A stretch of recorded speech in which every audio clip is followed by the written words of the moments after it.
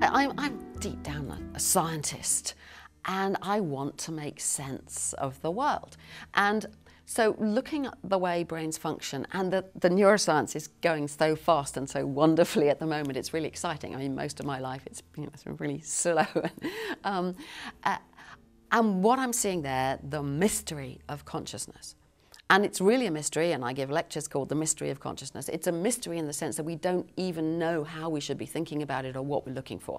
That is a kind of indicator that there's something deeply wrong with what we're doing. The whole hard problem of consciousness seems to me, there can't really be a hard problem. I mean, a hard problem you could solve. The hard problem is an indicator that we're completely and utterly confused about the whole thing. So, why? Because it appears dual. It appears there's a brain that we can study and we can look at and so on, and then there's this. How on earth can this be, or be related to, or be produced by, or what? I mean, any word you use is going to throw you into a muddle and a confusion, because dualism doesn't work for any number of reasons that have been explored over thousands of years. How can it be then?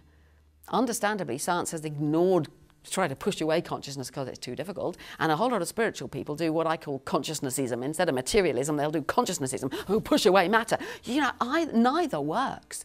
So here's a big clue to me, a big clue that science, the neuroscience, is telling us we've got something fundamentally wrong. Somehow this has got to be all one, and we can't see how. Well, that's only the same endeavor that goes on in the meditation practice, of seeing that it feels as though I'm over here and the world's out there, but it can't be, you know? And that encourages me to keep going with both. And that's essentially what I'm trying to do.